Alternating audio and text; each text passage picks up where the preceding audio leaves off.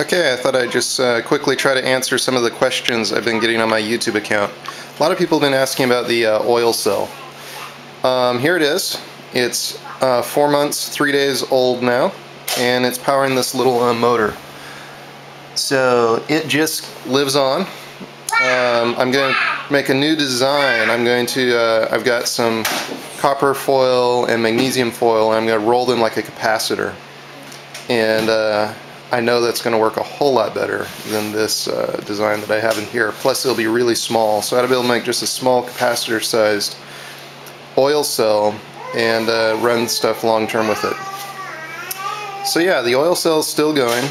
Quick update on that. The other thing I wanted to talk about a little bit was some info on the crystal cells that I've been building. Bedini and IB Pointless 2 and Lid Motor and a lot of the guys on the forums have been building these crystal power cells, and I've jumped in and started joining them.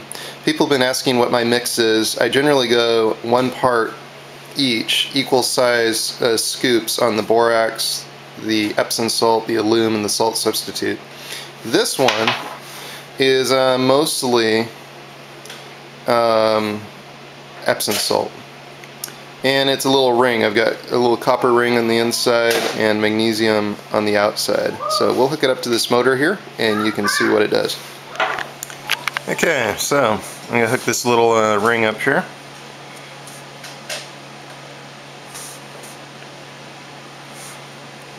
And you can see it go. It just takes off. So yeah, I'm really excited about these crystal power cells. Let's all keep experimenting with them. Unfortunately, it just takes a long time to test them because they work so long. I've got quite a few little devices on my live video stream on laserhacker.com. Check that out. I'll keep putting devices on there as I build ones that I think are going to run a long time, and I'll put, you know, when I started them and how long they've been going. But yeah, I think there's a lot of potential with these. This guy's really tiny.